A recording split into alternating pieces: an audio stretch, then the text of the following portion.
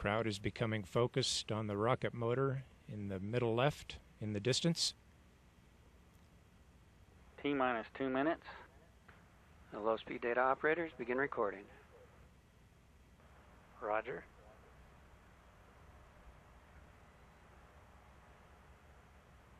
All low-speed data systems are recording. And we have all of our data systems now recording, ready to collect the necessary data.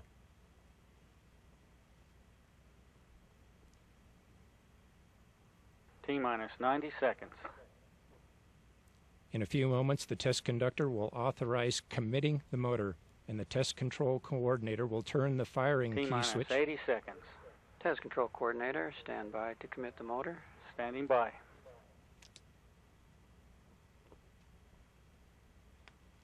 T-minus 70 seconds. Commit the motor. Motor is committed.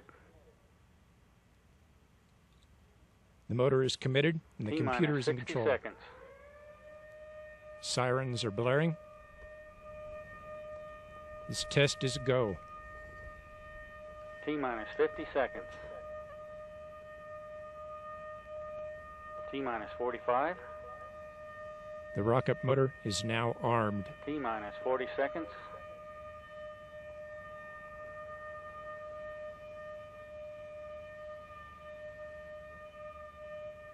T-minus 30 seconds.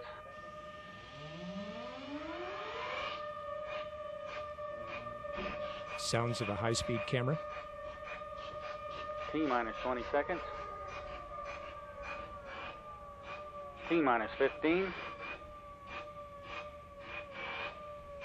T-minus 10, 9, 8, 7, 6, 5, 4, 3, 2, 1. Fire. We have ignition of the Ares 1 first stage 5-segment solid rocket motor. Plus 10.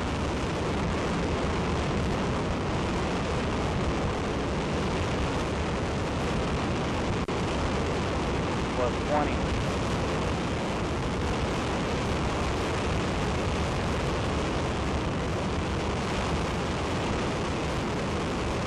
Plus 30.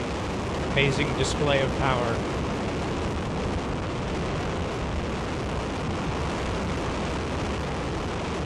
Plus 40. 22 million horsepower.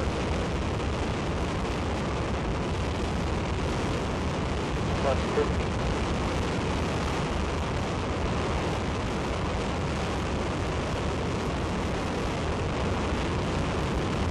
Plus 60.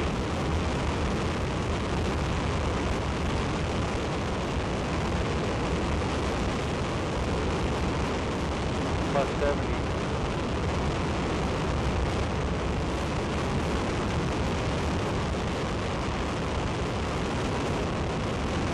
Plus 80.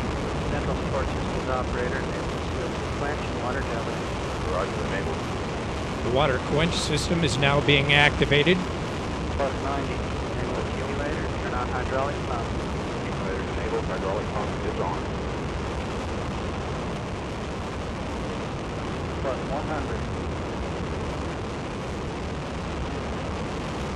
Plus 105. Activate the aft jelly. Absolutely activated. Plus 110. Activate the forward jelly. Approximately 10 seconds more. During the tail off Plus here. 120.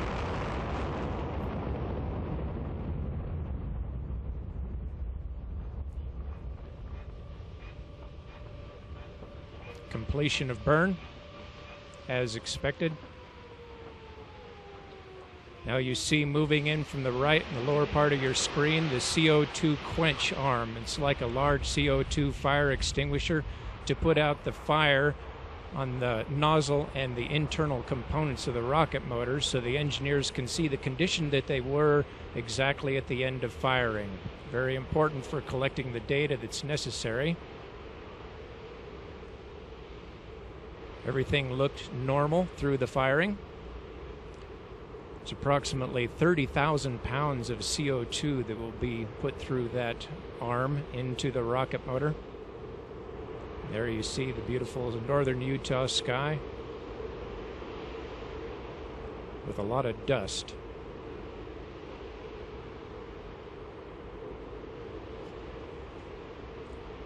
During the test, the flame exited the rocket motor out of the nozzle at about Mach 3, burned for approximately 123 seconds, and the temperature of that flame approached about 4,500 degrees Fahrenheit.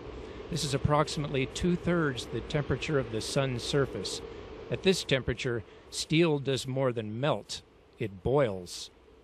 And the sand that was placed around just aft of the rocket motor got hot enough to actually turn to glass. To recap, the NASA and ATK Space Systems team just completed the first firing of the Ares 1 first stage motor, Development Motor 1. There will be a news conference at 3:45 p.m. Eastern here on NASA TV. That concludes our live coverage of the Development Motor 1 firing. Thank you very much for joining us today.